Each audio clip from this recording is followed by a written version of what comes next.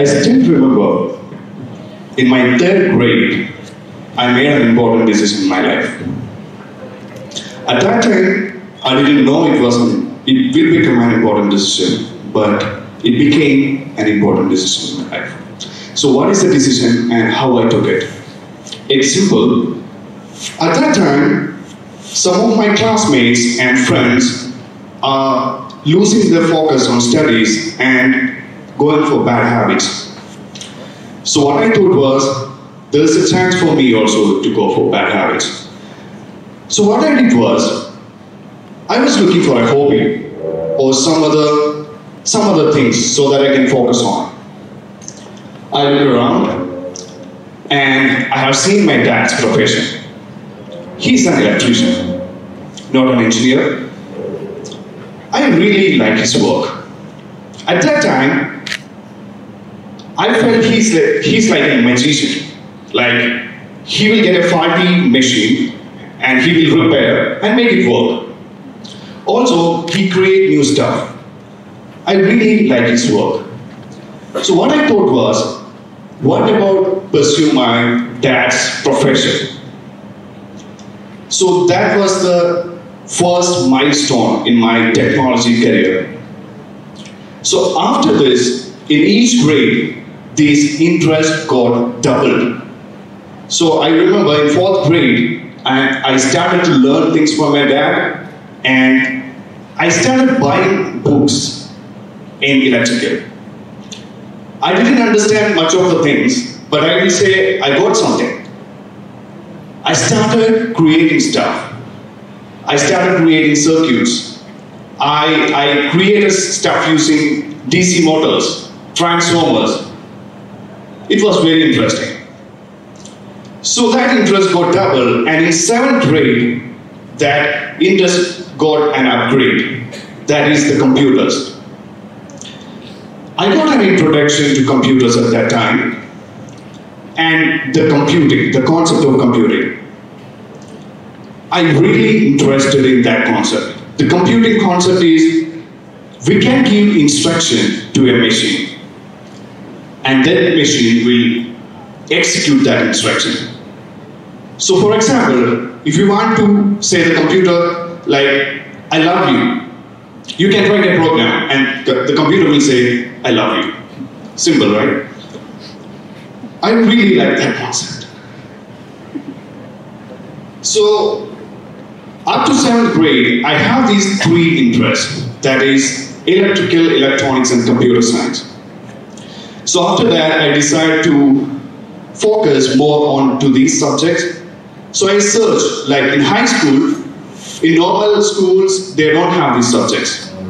So I asked to my cousins and relatives, like, is there any possibility to learn these subjects as a core subject? I searched and I found there is a school like technical schools under IHRD. They have these subjects as a core subject. So I was very happy at that time, so I chose it. I got an admission, there was an entrance examination and all. I got an admission to a technical school. I was very happy because I'm learning the stuff that I'm interested on. I feel like heaven at that time because I got formal education in what I'm interested on. I could build a strong foundation on circuit building, computer science, computer programming, and everything. So in 10th standard, I remember me and my friend planned to build an operating system. It's a dumb idea, but it's very difficult also, but we had that energy. There is a language called Qbasic. It's a simple programming language, so we had a plan to build an operating system using Qbasic. So everything went well up to 10th. After 10th, I made a huge mistake. I chose biology as the core subject in 11th and 12th. Just imagine how stupid I am.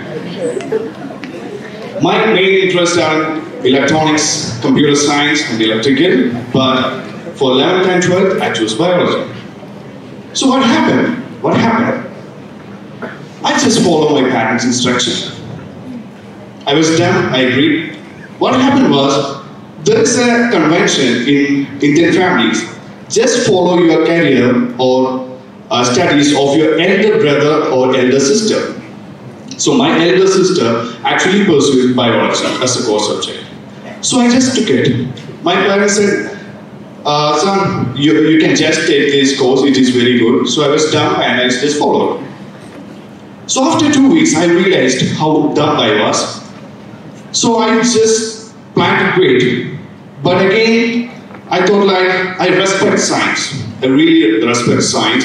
And biology is not a bad science at all. But for me, it's bad because my interests are in different subjects. So what I did was, I made a plan. The plan was, I will learn biology, but along with that, I will pursue my interest. So I was trying to correct my wrong decision into a right decision. What I did was, for the 11th and 12th, I hang around with computer science guys. I sit with them for the project, discuss ideas, and I could learn both stuff at the same time. So after 12th, I will say, I made a wrong decision into a right decision.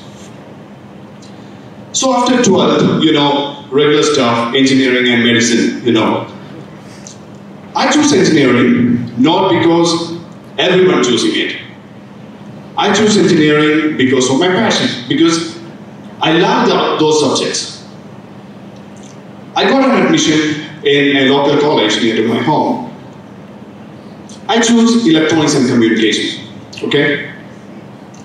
So after 2 months, I will say, I was slightly depressed. There was 2 reasons.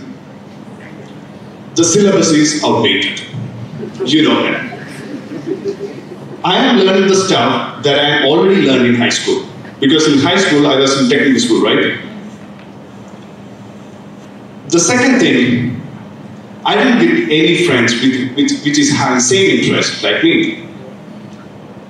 I used to talk to students and I asked, why did you take engineering or why did you take ECE? So here are some replies. So one of the relatives said, electronics and communication engineering, ECE, is easy to learn. Okay, fine. And next, someone said, like, I got an entrance examination, good rank, and some of my relatives said, you can pursue ECE, it's a good course and you will get a job. And some said, I'm sure that after engineering I will get in IT companies, so I will be rich. Okay, these are all fine. These are all fine, but my problem is I have to find some friends who are having same interest like me. That doesn't stop me. Actually, these replies doesn't stop me in doing what I'm interested on. I was doing a lot of things. I was learning new stuff. At that time, I got a computer also. So just imagine, I was learning new computer programming, languages, then creating new projects. So after 2 years, I will say, I was lucky. Why? Because there is a group called a research group in our college. Research group. So in research group, what we are doing is, we are doing projects for college. We learn new stuff and implement in our college. So the thing is, it is having 15 students which is having same interest like me. Again, heaven feeling. Because that was the main purpose of pursuing engineering. I have to find similar interest friends. So 15 students which is having same interest. So we discuss a lot of projects, we hack together, we learn new programming language, we create a lot of projects. It was a milestone in my career. My engineering became meaningful because of that group. So after that, again, the main project, right? We have to do our main project. So I have observed other students, and what they're doing is, they're going to project institutes, okay, so-called project institutes, and they have a ready-made project. And those guys will give this project and some documentation. And they will exhibit. So that's a trend. What I did was, I decided to take risk. And I planned to do the project alone. And I planned to do the project in my interest, like computer science. I have to merge all my interests in this project. So I searched in the internet and I found robotics is the one. It's a multidisciplinary branch of engineering which integrates all the engineering domains, computer science, electronics, and everything. So I decided to pursue my project in robotics. So which project? That is the next question. So I have watched some YouTube videos and I found a robot called Kismet from Massachusetts Institute of Technology, MIT. It's a social robot, meaning it can interact with people. It can talk, it can express emotion. I really like that robot. It's pretty expensive and it's a research-based robot actually. I decided to create a clone of that robot. Again, a risky decision. I got funding from my college, like 20,000 rupees or something. I created a low-cost version of that robot, which can talk, which can express emotion, and some image processing capabilities and all. Luckily, that project was a huge success. I got recognition from a lot of media, and it was a bumper hit, I will say at that time. I was very happy. But after that, things didn't go well. At the end of engineering, we have the placements, you know.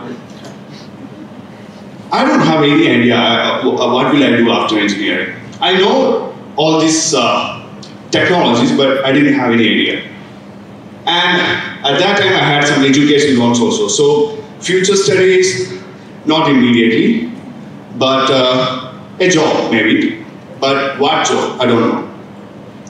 I started attending interviews and I started rejecting. I am being rejected. Why? Because my focus was on projects, not aptitude exams. I failed miserably. I counted up to 20 companies. After that, I didn't count. The list goes on. Just imagine. I attended almost all kinds of companies. BPOs, banks, IT companies, I don't know. It's keep on going, the list goes. I was actually crying in front of my mother because all my classmates got placed, except me. I was not bad at all. I have a good academic credits and all, and I'm not bad in technical knowledge also. One of the interviewers said, you are not belonging to this company because according to your skill, you better to pursue some research or something. Anyway, I didn't get in any companies. But at the end of engineering, luckily, I got in the robotics firm.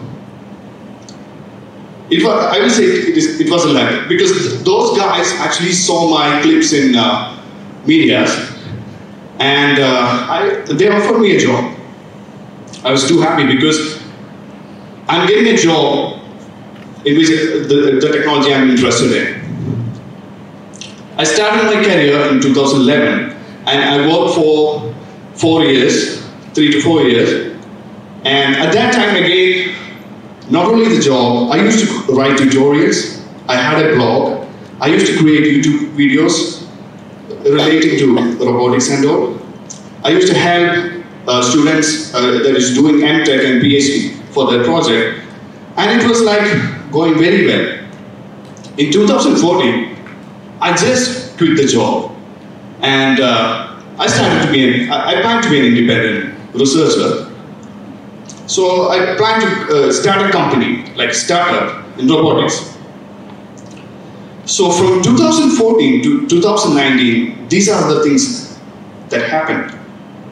This all happened because of my passion in robotics. I have written 7 books in robotics. I have reviewed 8 books in robotics. I completed my master's in robotics and automation. I worked in the famous Carnegie Mellon University Robotics Institute, And I have won a lot of international competition, robotics competition, and the list goes on. I'm not boasting about my achievements, but the thing is, if you have that passion in any technology or any area, you can do wonders. I'm just an example. A small example, we'll say. So the passion is the key thing. So if you don't have that passion, keep looking. And in 2019, I'm just in front of you in the TEDx platform. Okay? So what I'm trying to say is the passion is the key, and if you don't have that, keep on looking. And I have a few advices for those guys who are planning to pursue robotics. The first thing is, get some formal education. There are some good universities in India as well as abroad. Get some good degree, and be updated always. I'm a student actually, and keep on learning stuff. In each day, I will learn from Facebook feeds. There are a lot of pages, right? So I used to read stuff. And the third thing is be adaptive. Because maybe you are focusing on one technology, and that may be outdated soon. So you have to adapt always. So the three things: get some education, formal education, be updated and adaptive. I wish to see more robotics engineers from India as well as abroad. And I'm really hoping to see like robotics can fix a lot of real world issues faced by humanity. And I'm also planning or hopeful to collaborate with those kind of projects in the future. Thank you.